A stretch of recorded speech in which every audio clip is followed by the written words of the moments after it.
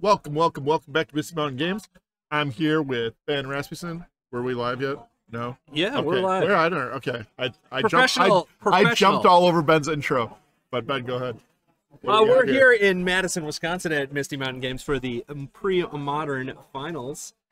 We've got Mike Gross versus Ian DeGraff. Ian's on Stiflenought and Mike's on Tradewind Survival. We're pretty sure this is a win and in match here. Ian is 3-1. His tiebreaker's a little rough, and Mike is 2-1-1. His tiebreakers are pretty good. So we will see. We do know that matches 1, 2, and 3 all did draw here, so we believe that this is a win and in here, along with table 4.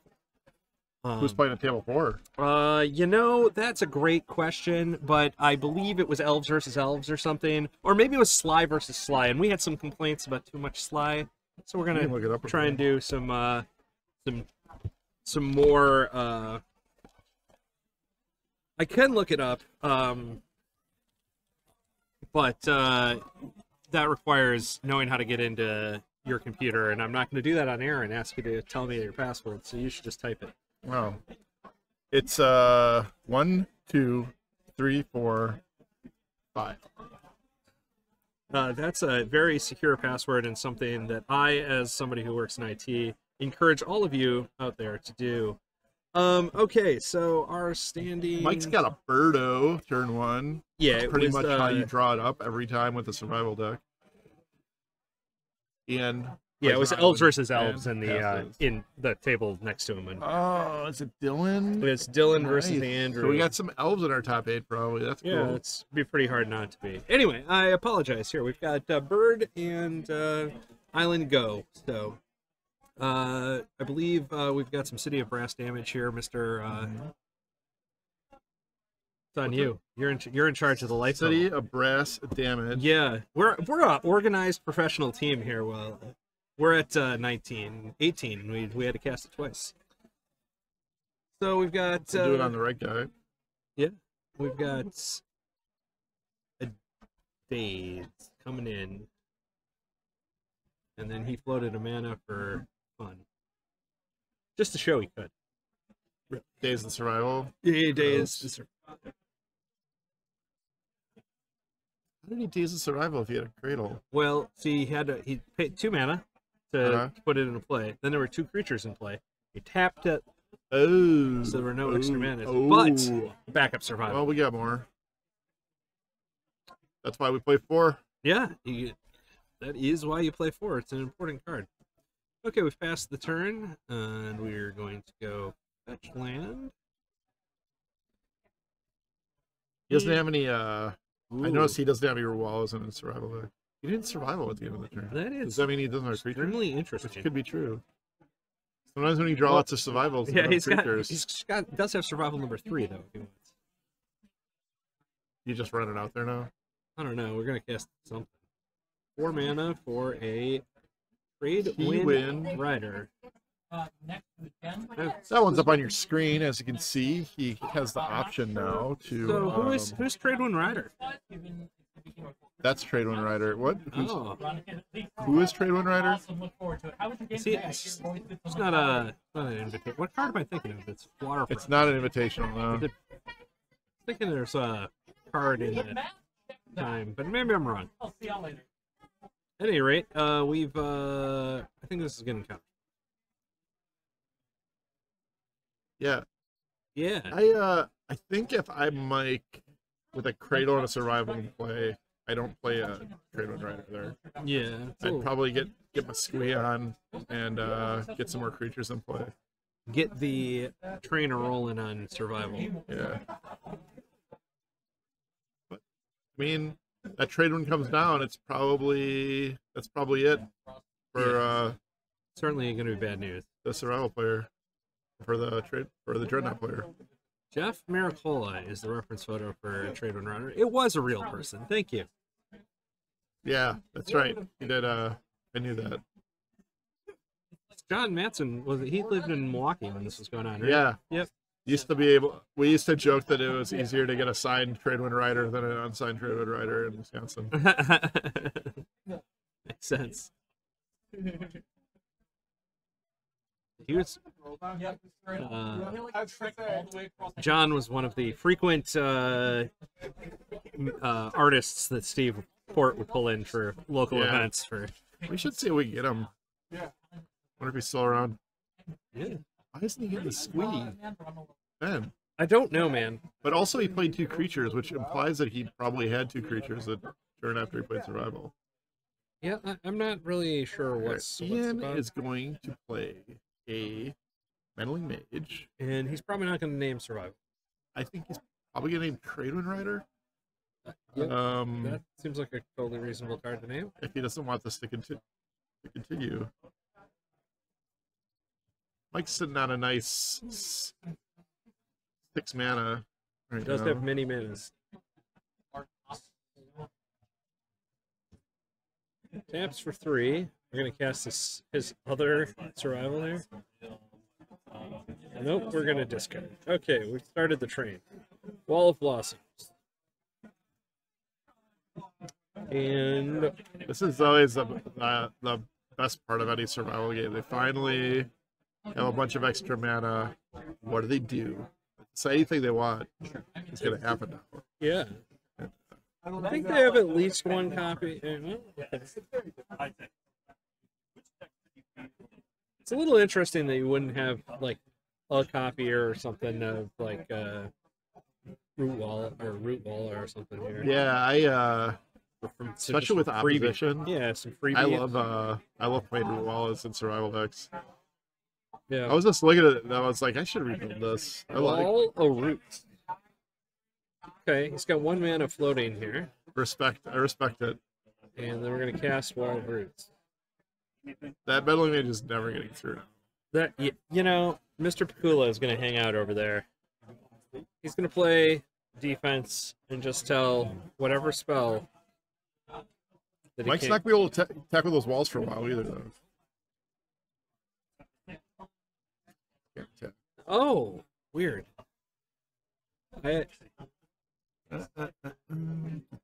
You could get Rolling Stones though, and then they would attack. Yeah. Gush. Now I did hear Ian telling everyone in between rounds that Gush is the best spell in Premodern. In all of Premodern? In all of Premodern. He believes it is. I believe his words were something like comical that it has not been. Oh.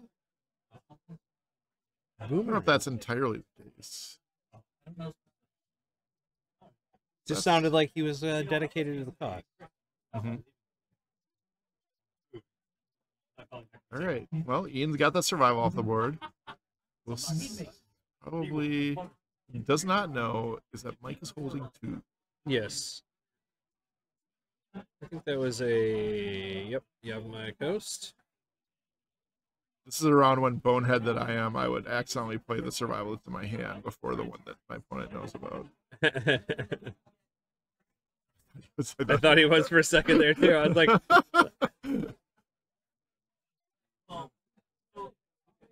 okay. All right. A null. 2 mana in the pool, though. Hey, how about that one? And Ian just slams his hand on the ground and goes, like, isn't that the third one? All that work. All that totally undone. Yes. Yeah, Ian's pretty behind that. I don't see Ian getting out of this one. Yeah, this is looking pretty rough. Okay, we're discarding an Anger. I want to be clear that Anger is not doing anything. He's gonna get the Granger though. The Granger Anger? Granger Anger? Anger Granger? GR Anger. Anger. All his cards end with anger now. That's what that spell actually. Okay. Granger Danger. All I know about Granger is there's a company in Wisconsin called Granger, and they advertise during sports games. Okay. That's all I know. And you can buy like all kinds of stuff from them. Yeah, they advertise, like, I think they sell or rent tools or something. They're like a supply company. Oh, interesting. We're doing a great job advertising for them. See, they live rent-free in my head, apparently. That's sports for you. That's sports. Making room in your head for rent-free items. Yeah. Anywho, we're going to move to Ian's draw step here. And he's got a lot of cards here, Ben. It's true. It might be because he's picked up 3 lands this game. It's also why he only has 3 only see mana. 1 card in Mike's hand, and I see lots of cards in his hand. Yeah. I feel like does Ian have the spell Wrath of God? Got 3 impulse? Is that what that is? That does look like, well, there's 1 impulse. Are those vision charms? Oh, those are vision charms. He's stuck. Okay. Right, it's vision charm? Yeah. Okay. Okay, we've gushed. Oh, look at this. Floating 2 mana. Okay, he's definitely going for...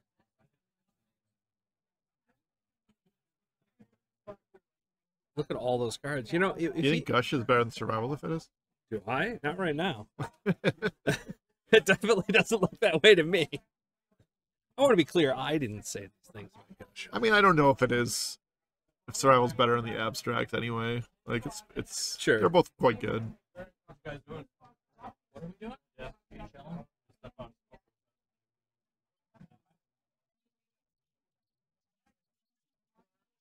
Okay, we've got 7 cards, and don't have to discard, which is really, that was the entire purpose of Ian's turn. We do have to pay Echo. Yeah. Just gonna think about that. Just gonna get this Squee, Goblin, Nabob back. Also, Mike has the best hair in the tournament. Yeah. Yeah. Great hair. If he gets his head in here, you can kind of see he's got the spikes going. It's good. Yeah, it is. He is paying Echo. Paying Echo. Okay, here we go. We're gonna go find some. Ooh, everybody's favorite. I like This that was card. this I was like a card. that This is a card. card that BK and I both liked a lot. I still do. I play this card a lot in Premodern. More than most. I think I might play more Genesis than anybody else in Premodern. I'm a big believer in this card. Okay. I loved it, you know, back in my like standard rock decks from 2005, 4, whenever this came out. I can't really remember. Or in a survival deck, I mean, he's gonna get all these Tradewinds back if he can cast them. Genocide, yeah, maybe it's Genocide. Genesis is. Genesis? That's No. different. That's totally different. No, playing too much D&D. Sorry.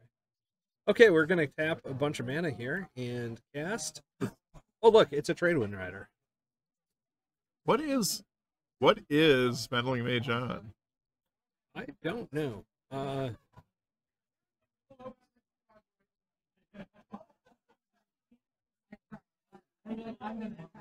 Swords to Plowshares, excuse me. Has been cast here. I'm Mike. I just bounced back to my hand here. He's There we like, go. I've got Anger. Thank you very much. As you can see, my creatures have haste. Indeed.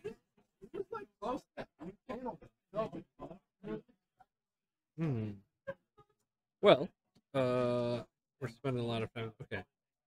But the way does appear. Our life total changed there. Ian is down to 15. He did get attacked. I think that's what happened. Strangely, he didn't want to trade his Meddling Mage for a 2/1. But watch out now. Oh, he could have attacked. I know. Man. I was hoping he would just put in send there. a message. I mean, he gets him down to 13, and that's 1 point away from Yeah. a single Dreadnought shot. It's a lucky number, 13. I don't know if, I don't know if this is. I just don't even see how Ian wins this game. You know, okay, so let's construct a. Does he have Wrath? I think it starts with Wrath. He does not have breath. Okay. Well, if he doesn't have Wrath of God, I I gotta tell you, I don't. He doesn't have a Chroma's Vengeance. He doesn't have a Chroma's Vengeance would be even better. But okay, we've got a counterspell. Ian's Graveyard turning into an in-play zone.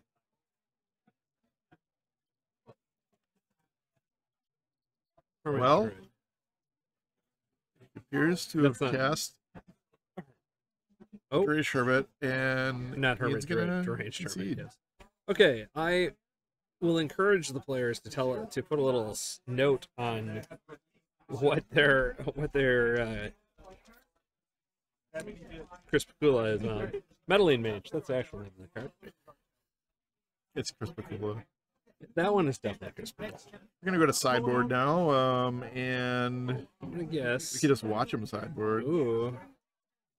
Okay, so over here, a Weirwood Symbiote there. Yeah, that's pretty sweet. Got another Hermit. Ian is bringing in.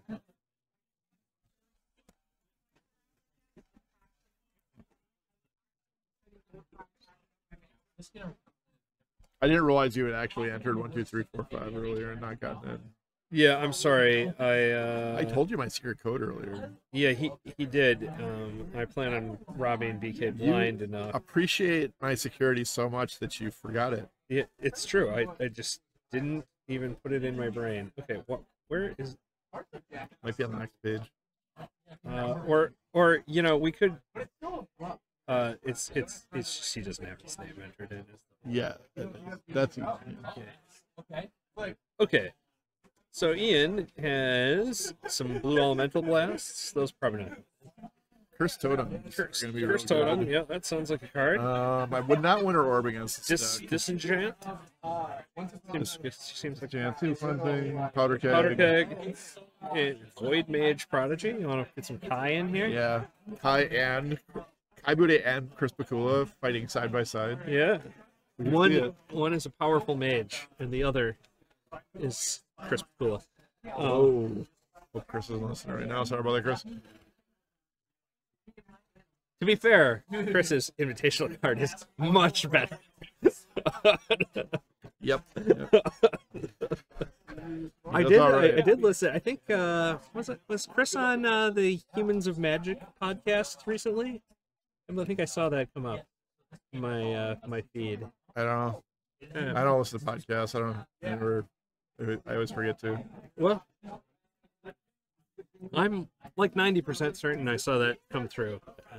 At any rate, we've got the actual current players here are likely taking out on Ian's side here. Probably not going to continue to play with. What do we think here? Wait, except for Spike Colony. I listen to Spike Colony. Spike. That's the Mike Flores, Lanny Wong, Premodern. Oh, wow. Very good. I should add that to my list. I don't know though. Land told me that We Didn't Start the Fire was like his 4th favorite song with a reference to Joe DiMaggio in it, and I just got to tell you that we can't be friends anymore. Well, I mean, it's no Mrs. Robinson. Yeah, I mean, that was the first one he thought of. He's just been texting me every, 3 weeks since I sang that at karaoke, remembering another song that referenced Joe DiMaggio in it, and lining it right on down the list. So, anyway.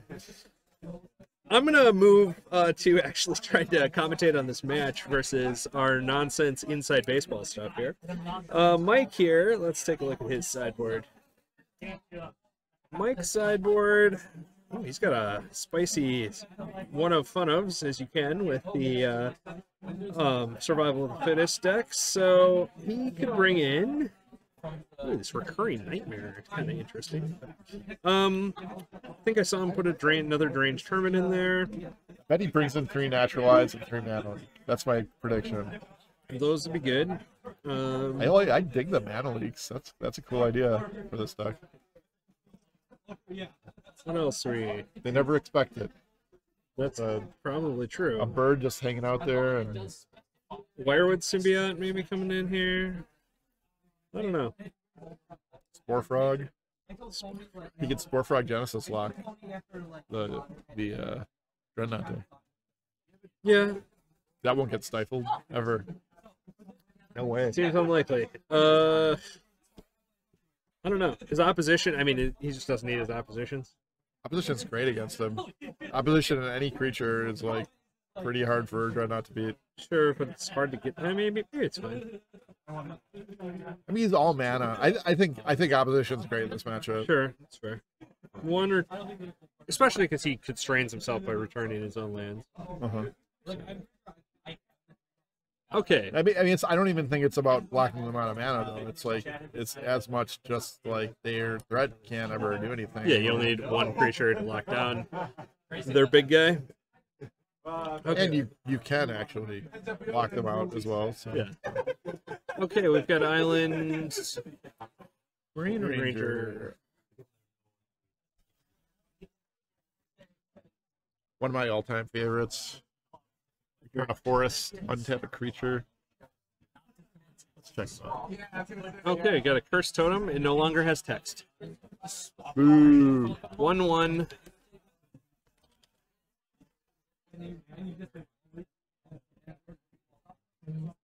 No. That is not Quirion Ranger. I'm sorry. There you That go. It's Quirion Ranger. Got a Wall of Roots. And Ian also is does nothing. stuck on 2 lands here.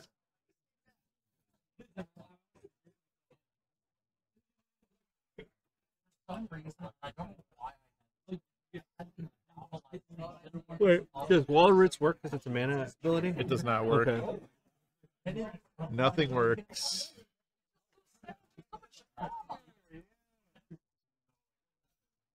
It's always interesting to look at the different design philosophies here. Did Quirion Ranger not attack Western? It lost all its abilities. I guess. Why is that's a Cradle? Okay. So this Ranger is kind of important, I think. 2/1. Well, I mean, Mike doesn't have any access to any other mana, you know, and Yeah. getting the mountain in play could be good. Like he's getting an island. Kind of informs me that an opposition might be in his hand. That does seem likely. He doesn't have any other stuff that cares about that. Can't see. Okay. Well, Ian drew land 3 here. Got double wastes now. And he brought in a Tormod script there. Let's see. Stop the He didn't attack again? anger. Yeah, I don't know why we're not attacking. Mike. Come on, Mike. Get your beats on. Look, if he loses, if Ian ends this game at 2 life, he's going to be very upset. Well, I'm going to walk right out there and tell him, you know, Okay. after the match. He remembered this time. Okay. Well, Okay. So he party's just, over, Ian. what he needed to do was just have another creature to attack with so that he could think about it. Okay. I think Mike's probably, if he does have the opposition. That's Mana Leak is one of those cards. So Okay. Well, I was going to say it's very wise for him to wait anyway, though, because yeah, you want to be able to battle through the mana. Ian's the one who has to do something at this point. Yeah. So you just want to wait for him to drop the defenses. Is emblematic of, pre-modern versus kind of current formats. We're beating down for 3 here. So Ian can wait a few turns where, that probably wouldn't be possible in current Magic. You get 3. Can you imagine living through 3 turns with 3 creatures in play? You can put it aside now. Yeah, It is. not a thing. We're gonna think a little bit because he's got a Hermit here, so if he gets that out. That is a lot of mana. I mean, he's got Mana Leak backup. That's pretty darn good.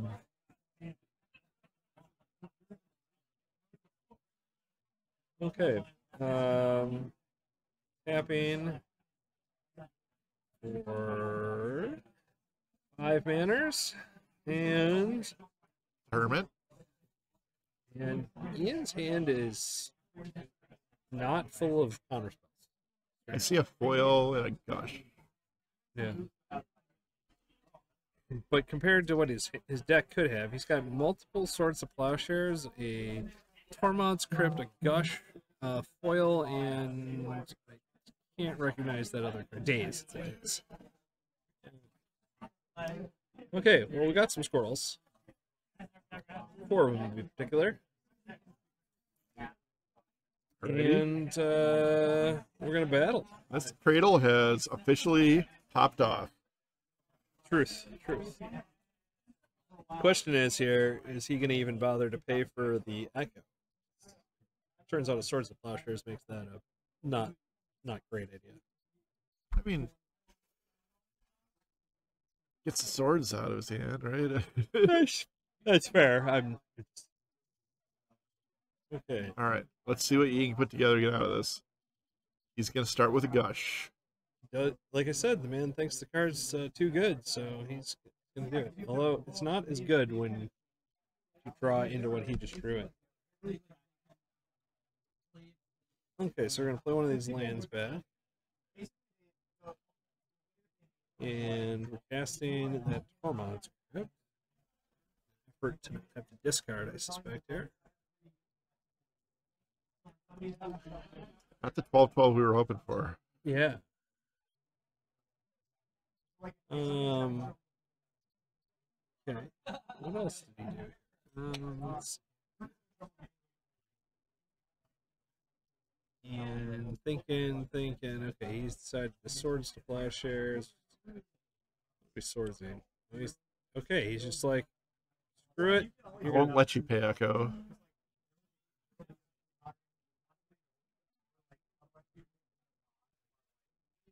Mike couldn't mana leak there because Ian was floating 2 mana.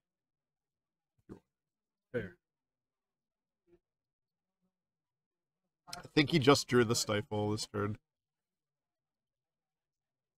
Okay, going upkeep. Not gonna pay. Can't pay. Not allowed. Doesn't have to. Okay, so now we're thinking. I think those are vision. Oh, maybe there's. Yeah, well, I can't really. Okay, we're thinking here. We've got we drew an elf. I don't know. These guys look like they want to turn sideways. That'd be my first course of action. Maybe I tap for mana and do something, but I probably just. There you go. Coming in hot. I suspect we're going to prevent 1 damage by... No, apparently. Okay. 7? Taking 7. Pretty agrees on our life totals here. Guessing that makes 621. Yeah. Remember to update. And, yeah, right. Okay, post-combat. Elf. Fyndhorn Elves.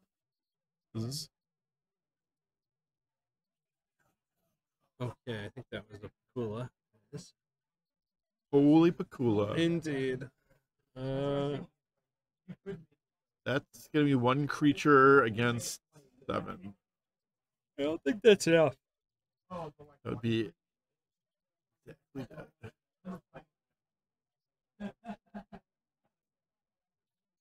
Well, Mike Gross winning through the Curse Totem, never even thought about it. Yeah, just was like, and Ian unable to defeat Mike here. Mike is going to be hoping now for the breakers to work out for him. He was 2-1-1 coming into this round, so 3-1-1. Probably pretty good. Pretty likely to be in. I think he had his breakers were okay. Let's take a look and see if we can actually figure out what our top 8 probably looks like here. Do a quick little talk about that and then come back for standings. Okay, so we know that Ethan, I don't know how to pronounce Ethan's last name. Ethan Pollinger? Ethan Pollinger? Yeah. Michael Phillips, Caleb Durward, and Aaron Dix are all for sure in. I believe Peter Playing McGrain Goblins, Enchantress, Black White Control, and Sly. Peter McGrain also on Sly, and Patrick Hathaway on Dead Gaea, likely also in. They believe they drew. And then lastly, we've got, I believe, Mike's significant other in our chat here. At any rate, Holly Gray, you think they're related? maybe. Seems likely. I don't want to... Welcome to the chat, Holly. Yes, welcome to the chat. We've got Mike on the win there in his tiebreakers work. A little rough. So Andrew and Dylan both on Elves at the 7-8 match. Uh-huh. They likely are playing. They had to play before this, and I don't know if they have reported it. Man, it's a good thing I wasn't in the booth, because I might have pushed for the Elf Mirror. That's pretty... I don't think I've ever watched one on in a stream. Weirdly enough, I can't even remember the last time I saw elves play against each other in this format. I don't even know what happens or what's important. Let's see here. In round 5. Oh, sister. His sister. There you go. Okay. Okay. Well, they actually drew, so they're living on. Okay. They're on tiebreaker central. So Mike here is going to cross his fingers, hope that his breakers. Was Ian 3-1 or Ian was 3-1 or 2-1-1? He was 3. Okay. So Ian was in with a win, and Mike was quite possibly knocked out even with a win. Yeah, we're not sure. So if the elves grew. Yes, and they did. So let's see. Let's see what happens. Fellow store owner Jeff Green was victorious this round. He had not done a lot of victoring so far today. Yeah, he told me he had a rough day with stasis. Also, Premodern connoisseur Mr. William Hurst won as well in our lower rounds, or lower tables, I should say. So, I believe we will come back for top 8 here. That is it for me, however. Brian and Mike will take you through the top 8, and we will talk to you all later. Yeah, stay tuned, and we'll have some championship Premodern Magic coming up for top 8. Sounds good. How do you end this? I don't know. I don't press buttons. I think we changed scenes. I'm gonna. Okay,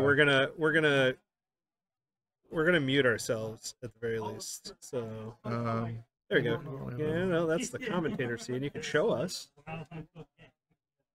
Slideshow. It's slideshow. There we go. Oh, that one. Stream BRB. There we go. That seems good. Bye, everybody. Bye, everybody.